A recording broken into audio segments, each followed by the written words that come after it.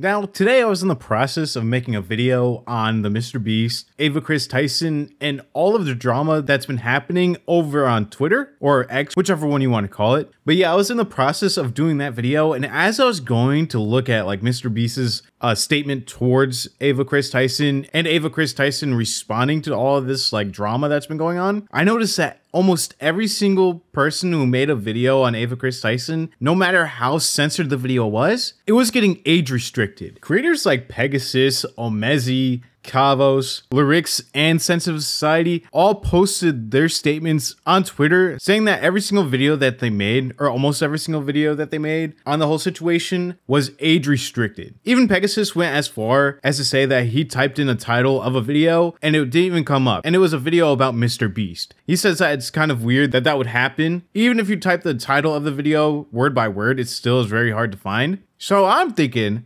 right now that YouTube is trying to protect their golden boy. And it's crazy because it's not even really about Mr. Beast. It's more so about Ava Kris Tyson, which is like a bigger like issue in this whole entire thing. Now, if you don't even know what I'm talking about, there's a whole big thing that was happening over on X where Ava Kris Tyson was first called out in a video that was titled something like "This video will make you hate Kris Tyson," or Ava Kris Tyson, whichever one. And during that video, it pretty much went over all like the weird screenshots that were brought back up and his weird connection with Shadman.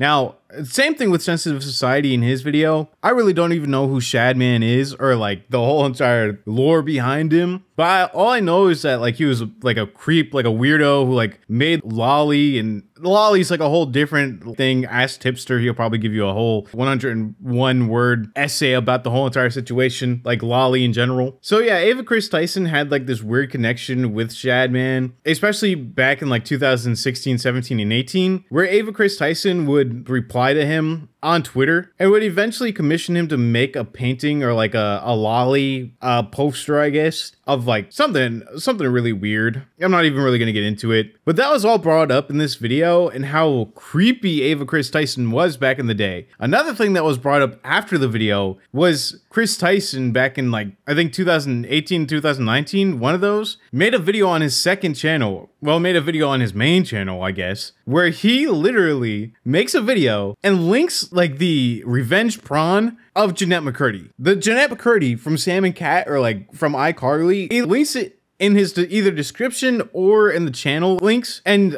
Kris tells people in the video, oh yeah, you can check it out if you want to. I'm not really like telling people to not look at it or not, but oh yeah, I have the links. So I'm pretty sure people are trying to defend Ava Kris Tyson in this situation to be like, oh, well, Kris really didn't tell people to actually look at the links. He's not really telling people to do that. He just put the link there so people could see if they wanted to. And that's just weird. After this, there was like even more evidence or exposed videos that came out about Ava and how supposedly back when she was like 21 or 20 or even 19 years old, she was grooming younger people who were either contestants on the Mr. Beast channel or people who won money. And they're 14 or 15 years old, which is, I think it was 13, 14, or 15 years old, which is kind of nuts. Imagine using Mr. Beast as a gateway to get room on little kids. That was like insane. And that's one of the bigger reasons why people are making videos on this, because Mr. Beast is huge. He literally has contestants on his page from the very beginning where he'd give them money or where he would like give them a reward. Or I remember there was like a video where he's giving my 1 million subscriber some type of money, I believe. Something like that. It's kind of crazy that Ava would use Mr. Beast to getting good with like the people that like the little kids or like the teenagers. And yeah, eventually one of them would say that there was no like malicious intent when I think his name was Lava was talking to Ava, and he went on like a smear campaign trying to smear like Sensitive Society and Cheeto, which is like another huge thing that Cheeto and Sensitive Society had to talk about. Because I guess Lava said all this stuff, got him confused with like another YouTuber named like Bronin or Bronon or Bro1 or whatever, and took about 30 hours just to even reply to Sensitive Society. And when Sensitive Society went out of his way to even DM him like multiple times, then Lava never even replied. So it made like Cheeto and Sensitive Society look like they're lying and mishandling the whole like information. But I watched both of their videos and they didn't even speak about that situation at all. It just made them look bad because it took them about 30 hours to even retract the statement. But I don't even think Lava deleted the tweet. That's the thing. I think he just put underneath the tweet that it wasn't wasn't them that he was talking about, and how he messed up, and how it was actually Bronin or Browan or Broone or whatever who actually was making the videos that were clickbaity, obviously. After this, Ava would actually reply, but it wasn't really necessarily an apology. It was more like a really half-assed apology, if I'm being completely honest.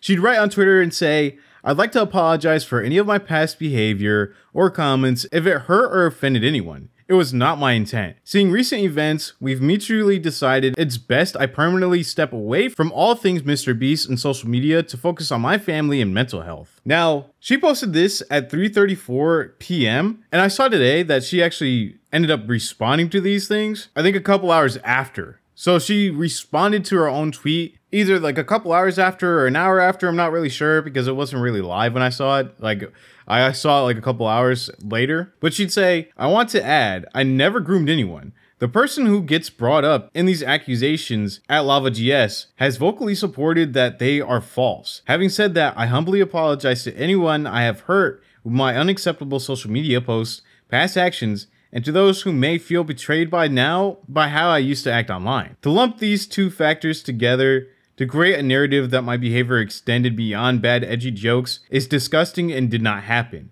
In past years, I have learned that my old humor is not acceptable. I cannot change who I was, but I can continue to work on myself. I don't want these accusations to impact the hundreds of people who work at Mr. Beast, which is why I have stepped away." Now, this isn't a terrible apology, but it was like not really even going over like a lot of the stuff that was coming out. She does like a blanket statement about everything that came out, about the edgy jokes, which have been out for a while, just nobody really wanted to cover them, I guess. Like not even like the edgy jokes, like the lolly jokes, but even like the edgy jokes from like 2016 or 2017 edgy jokes that nobody really even like commented on. But after this, another Twitter user named Nathan actually posted 3 videos, actually while I'm actually recording this voiceover. He posted another video with even more supporting evidence against Ava Kris Tyson. So I'll play all 3 videos and let you guys decide if you believe him or not. Kris Tyson from Mr. Beast used me, manipulated me, and did very inappropriate things with me while I was about 15 years old.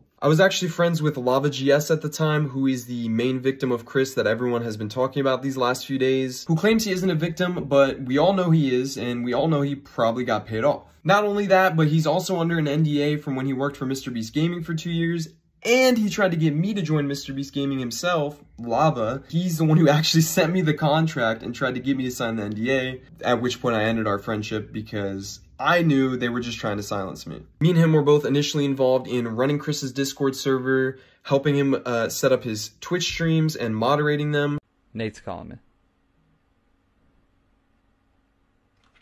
Hey, what's up? You're on stream. You just leaked your address. Please end your stream. As well as other technical back-end things that he needed help with. This Discord server that we were a part of had about 10 people in it, most of whom were minors. I'm not sure how they got in there, other than me and Lava. He won a giveaway and Kris invited him after that, and Kris invited me after I saw one of his tweets asking for help setting up a Garry's Mod server for the 10 million subscriber Mr. Beast video. This turned into us having lots of private conversations with Kris and playing video games with him for hours on end. Not only did we do a lot of unpaid work for him that he promised he would pay us for, he would also frequently bring up sexual topics that was definitely not appropriate to bring up around 15, 16-year-olds.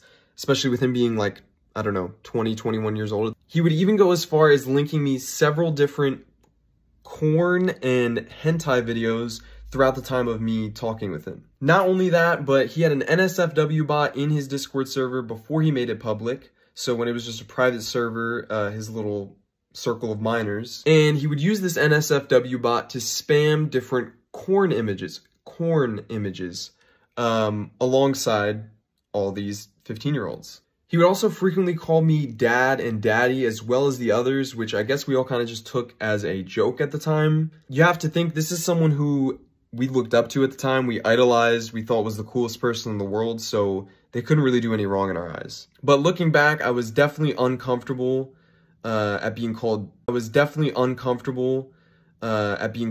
daddy by a 20-year-old. And even just thinking about it now, it's just uncomfortable. This server later went public and became his official Discord server, but before it did, he had me and Lava spend multiple days scrubbing this Discord server clean of all of the N-words he had sent in it, as well as his friends, as well as deleting the NSFW channels and making sure no one could see that he was spamming corn to minors. This story is so much bigger and runs so much deeper than any of you really realize, so if you want to hear more and you want a part 2, let me know. This is part 2 to yesterday's video of me talking about Ava Kris Tyson and what they did to me when I was 15 years old. This video has all the proof in it, all the receipts, and all the screenshots, thanks to an old friend of mine who was a moderator in Chris's Discord server at the time, Cookie. Now, Cookie actually went ahead and downloaded logs of all the individual channels on Chris's server before it went public, knowing that this was kind of being covered up, and he kept the logs of it for himself. He actually reached out to me here on Twitter, and I'm going to provide a lot of the screenshots backing up the claims that I made that Lava refuted. For example, I made a claim that there was an NSFW channel in the server where Chris would spam corn. Here you can see Chris talking about locking down the NSFW channel to True Gods and Anointed only. By the way, this is in 2019. I was a True God and I was a minor. Not only that, but you can see me right below it, Nathan.rtx, saying this is a bad idea. So even I knew as a kid that this was a really bad idea. Here is Lava himself talking about starting the commencement of cleaning the server, word for word. I said he was talking about scrubbing the server. He says that never happened. Here you can see him talking about it, as well as me and Cookie himself talking about it. I just want to make this video real quick, disproving some of the claims that Lava refuted and showing that they actually are true, but I actually have thousands of Discord messages to go through in these logs that I was just provided by Cookie. Shout out to him for giving me them, and I'm going to be going through them and posting an update video with some more. After this, Mr. Beast actually responded, and it was a way better response than people may have even thought. Mr. Beast wrote on Twitter, "Over the last few days, I've been aware of the serious allegations of Ava Tyson's behavior online, and I am disgusted and opposed to such unacceptable acts. During that time, I have been focused on hiring an independent third party to conduct a thorough investigation to ensure I have all the facts. That said, I've seen enough online and taken immediate action to remove Ava from the company, my channel, and any association with Mr. Beast. I do not condone or support any of the inappropriate actions. I will allow the independent investigators the necessary time to conduct a comprehensive investigation and will take any further actions based on their findings." So it seems like there's going to be something way more serious going on if Mr. Beast is able to find even more about Ava. It seems like a lot of people are kind of split between this though, because on one hand, a lot of people are saying that what Ava did was incredibly wrong, but then on the other hand, people are way more focused on people misgendering Ava when they're making their videos,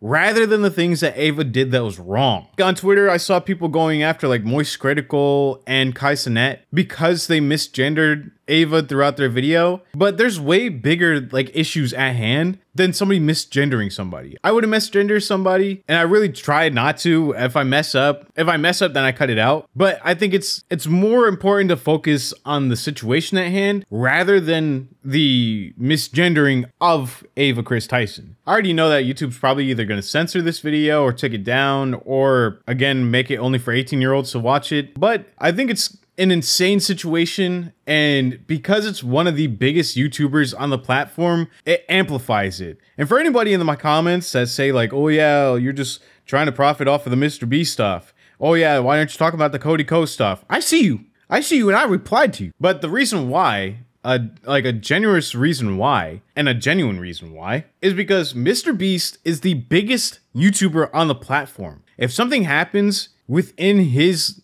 group of people are going to be talking about it. And yeah, I didn't start doing like the community post until like this whole situation happened with Ava, but I thought that I should start doing it more often because of situations like this. And yeah, I didn't cover the Cody Co stuff because 1, he never even replied. 2, I'm waiting to see if anything else comes out, or if he does reply, because then it would be a half-assed video because it would be everybody else's allegations without his reply. And also, this is a huge situation that also involves other YouTubers like Elvis the Alien and a couple other people that were involved, which is like a whole nother video, which I'll be making on this channel because now I'm going to be posting on this channel. But yeah, I wanted to get the record straight that I do YouTube to entertain people, to build a community, and to keep people informed. People who support me, thank you. I respect it. People who don't like me, thank you, and I respect it. But I'm gonna make videos that I find interesting, and if you like it, then like it. If you don't, then just don't watch it, you know? But thank you all for watching, and I'll see you in the next video.